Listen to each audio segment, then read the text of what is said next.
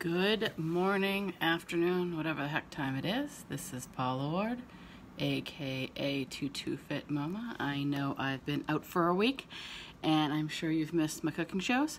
We are still in September, which is crazy mode. Between sick parents, sports, kids, school, back to school. I don't know if I'm coming or going. So today is catching back up on getting my house clean, getting things put away, heading over to see my dad, and going to the grocery store. But the kids are going to get off the bus in a couple hours, and I'm like, what the heck am I going to feed them? We're literally down to no food left in the refrigerator. So we've got chicken. So the first step of my chicken is to thaw it off of the nasty plastic tray that it comes on.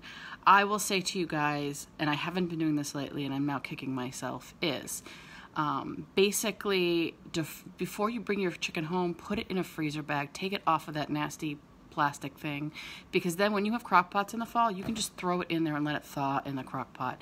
I had to defrost it to actually get it off so I could actually put it in my crock pot, which took me about a half an hour, which kind of, set me back on my time. So tip number one for today: before you defrost your meat, if it's got like that plastic,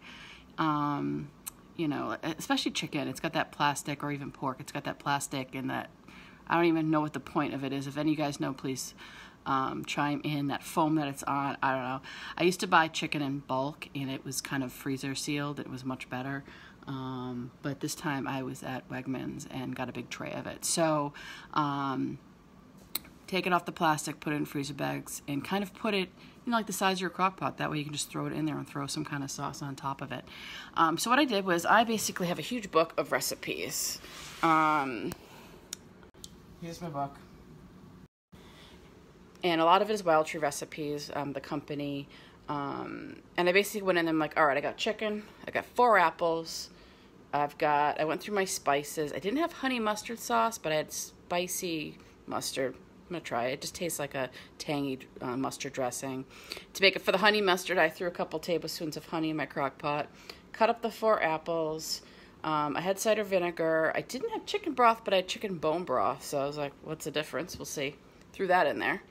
And salt and pepper. And then I think there was some onion powder in there.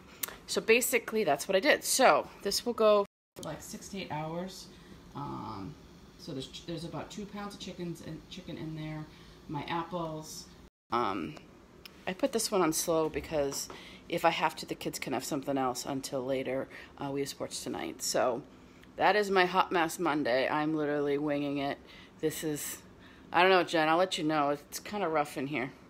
But today I have my food menus set for the week, and I've got stuff for the kids. I think it's called honey mustard apple and chicken or something. I don't know, something like that. But it should be okay. The only thing I changed was I didn't have the right honey mustard. I didn't have honey mustard or honey mustard dressing. So I don't know. Maybe I've got a new thing, and I'll patent it, and I'll make tons of money doing that. So I'll let you guys know. I'll let you know what the kids think. This can be put over rice. I'll probably just have a salad with it because there aren't any vegetables in this crock pot meal. You could put it over quinoa. I guess you could put over pasta. Most of the time we do rice with that. But that's it. So hope you guys are having a great Monday. I'm out of my mind. Look, my glasses aren't even straight. And I'm going to work out, shower, and head out to go grocery shopping and see my dad. So have a great Monday. This is Paula Ward, aka Tutu Fit Mama. Missed you guys, and I'll be here all week. Have a good day.